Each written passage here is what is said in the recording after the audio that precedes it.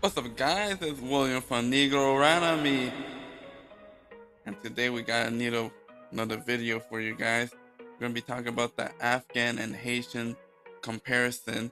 As within the last month, there was a lot of Afghans and Haitian refugees, but both of these refugees, even though they're governed by the same law in America, are getting two different types of treatment. This is what's going on. I'm sure you guys are paying attention to the news, but if not, I'll give you a little rundown of what's going on and my analysis of why these two different subgroups of refugees who are coming into America are getting two different types of treatment.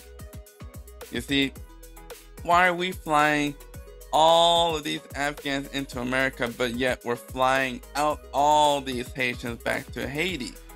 Which is a good question, because they're both trying to seek asylum as refugees. So why are they both getting two different results? One black, the result for a group that's mostly black, and then another result for groups that are almost near white. As you can see in the recent videos, you can even see some of the rangers, with their whips, and they're chasing after these Haitians out from the Mexico border.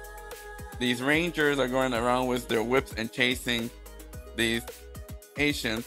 It almost looked like slavery again, where they're out there with the whips and chasing these Haitians back across the Mexico border to run them out of the refugee camps.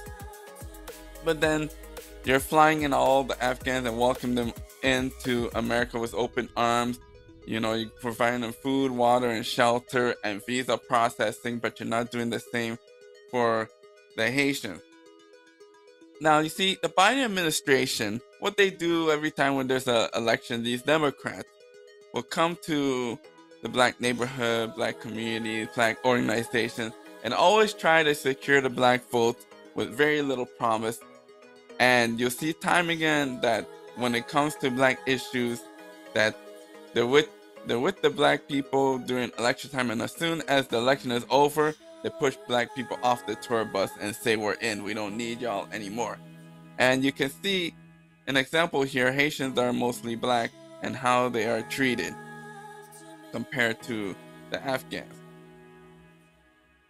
So we have here that, black people are always getting their vote secured by the Democrats, but the Democrats never want to do things for black people, and sometimes they make it even worse by trying to do the complete opposite and not trying to follow their own laws, refugee laws. So the only way they need our votes, because it's a swing vote, so you can secure your spot into the White House, because it makes up at least 15% of the population. If you can get them all to vote for one party, then that increases the chances that you'll be in the White House. So they only do enough pandering, bootlicking, butt-licking, bus dancing, shuffling, shaking, and jiving at the church for the black vote, and that's all they need to do. But when people like Ice Cube, or people like Puff Daddy, or people like other entertainers, 50 Cent, when they ask Biden and the Black Democratic Party what are they going to do for black people, they tell them, oh, we're not going to talk to you right now, we'll talk to you after the election. Okay, so now they've won. They're in the White House. So why are they getting these different type of treatments? Even though they're not Americans, we can see the examples. See, they don't even feel sorry for our Haitian brothers. So a lot of people say that, oh, they came in as an influx. There's too many of them coming all at one time. Okay. Well, 50,000 Afghans were flown into America, while only 15,000 Haitians are right at the Mexican border waiting for Haitians to come into America. So 50,000 Afghans where they said that they were vetted, they're already pre-screened, and they're ready to come into America. But for Haitians, which is only 3 times less the number of 15,000 Haitians, and they're not trying to vet them or screen them or try to bring them into America, but yet you're having the rangers out there to chase them away from the border with whips. So it has nothing to do with how much people came in, because there were more Afghans coming in than Haitians, and they had enough time to properly vet and screen all of those Afghans, 3 times more the number.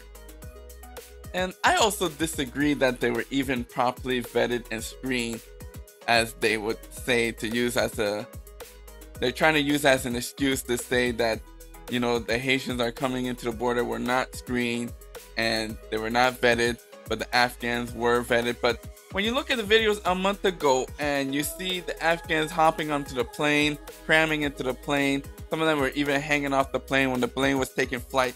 A lot of them fell off the plane.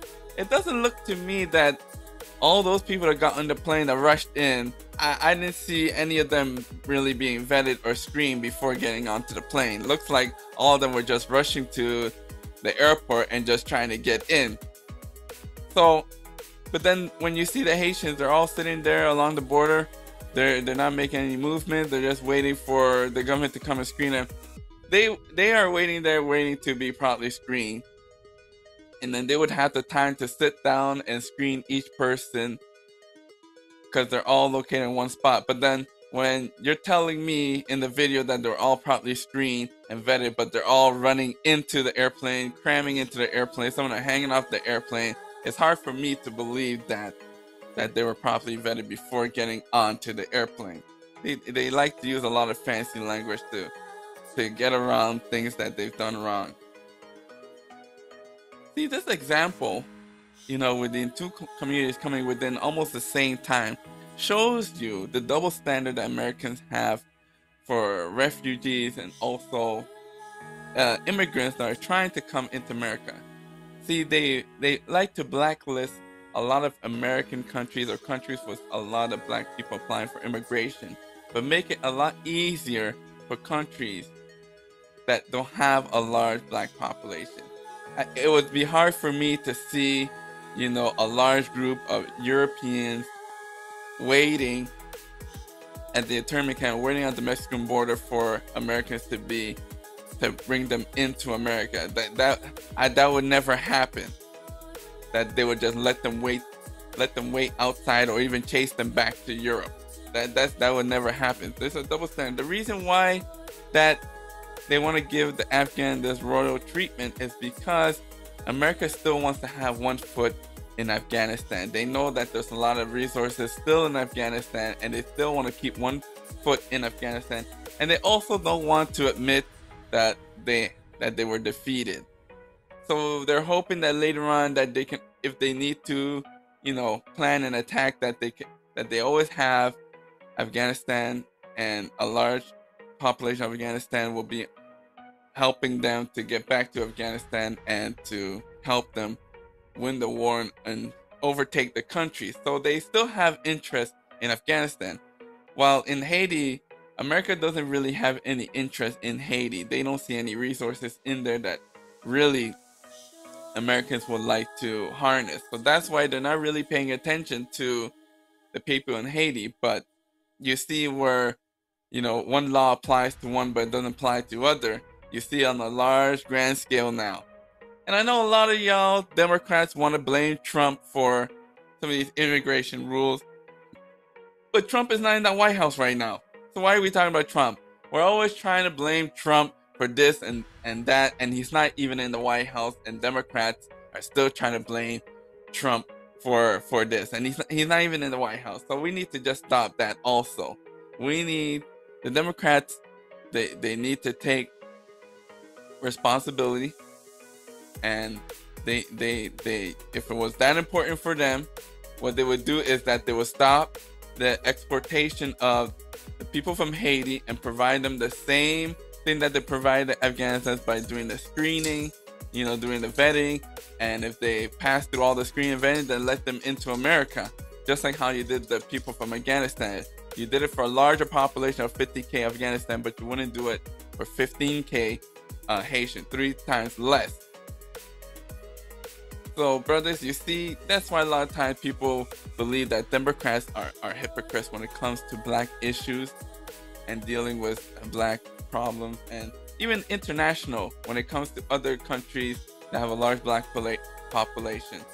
But none of these Democrats want to hold them, you know, responsible. Nobody wants to point it out. But then when it's Trump and the Republicans, then all of them jump in the bandwagon and want to come after him. But I don't remember this type of story really happening with him, other than when they had the ICE and they had the refugee campus, but they still had a place for them to stay while they were going through the screening and vetting. So guys, what do you think? William from YouTube. You can like, share, and subscribe. Bye-bye.